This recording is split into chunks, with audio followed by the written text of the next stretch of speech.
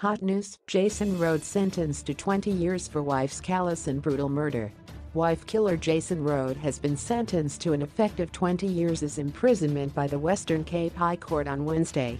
The former property consultant was convicted in November last year of murdering his wife Susan at an event at Spier wine estate in Stellenbosch in 2016.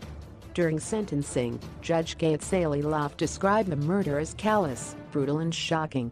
The degree of violence you meted out on your wife was egregious. It was excessive and exhibits horrifying aggression.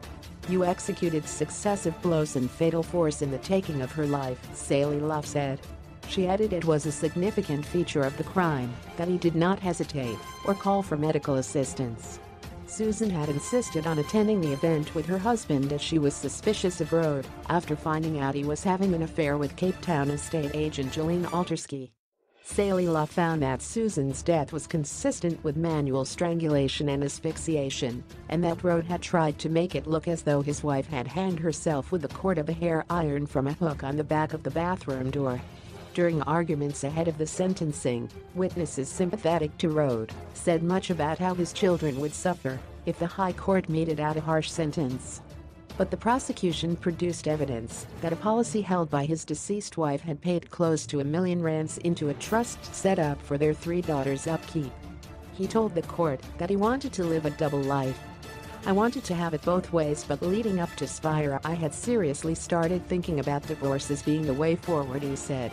I had mentioned it to Susan, but I had never taken concrete steps in the sense of going to see a divorce attorney or working out financially what the implications would be.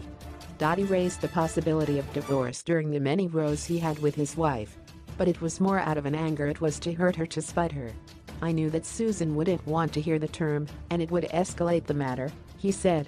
When you have an affair, the bottom line is you've got to be deceitful, otherwise it's not an affair. Judge Rohde said on Wednesday that Rohde had used Susan's body as a showroom to stage the impression that she had killed herself. I did not find an acknowledgement that she was your wife, the mother of your children.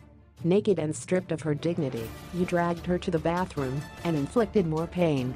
Rohde's counsel, Graham van der Spy, said, "We have already received instructions to apply for leave to appeal."